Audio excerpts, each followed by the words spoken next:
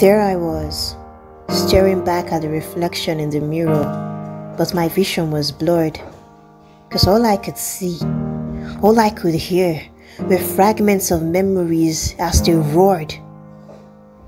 Why can't you be more like your sister? Why can't you be smarter? How do I explain it all started with a man I call father?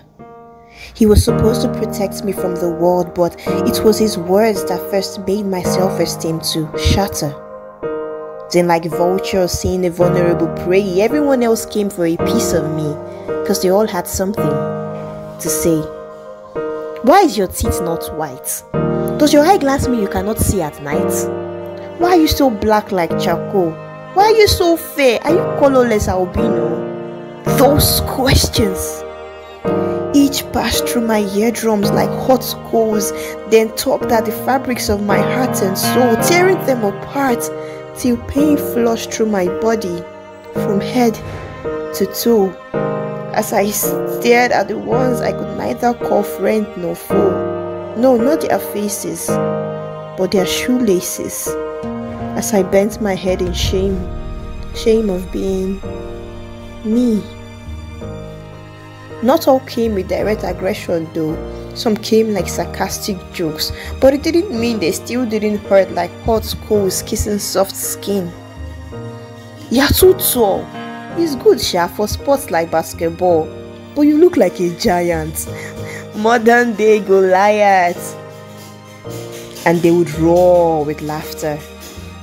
And I would laugh with them too, to cover up my embarrassment and the tears threatening to fall in torrents. My life was a joke. You are too short. Eat more beans, Joe. And they would roar with laughter. And I would laugh with them too, to cover up my embarrassment and the tears threatening to fall in torrents. My life was a joke. You're very skinny. I can see your skeleton. What if the breeze blows you away?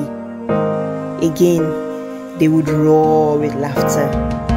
And I would laugh with them too, to cover up my embarrassments and the tears threatening to fall in torrents.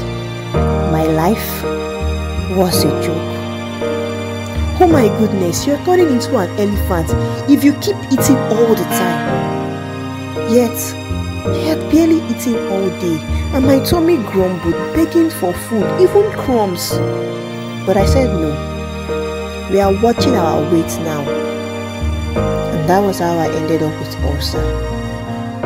So I grew up ashamed of my body, ashamed of my deep husky voice that should belong to a man.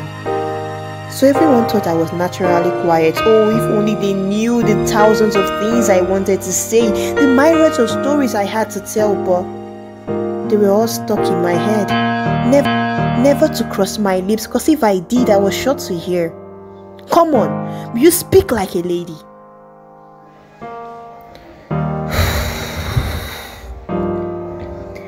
Mirror, mirror on the wall, what's the solution for us all? Then I remembered my grandma used to say, no one throws mud more than a pig, or ridicules more than an insecure person desperate to feel big. And no one can make you feel ashamed without your permission. Their words only have power over you, as long as you pay them attention. Wise grandma, wise grandma. So once again, I look in the mirror, and this time, my vision is crystal clear.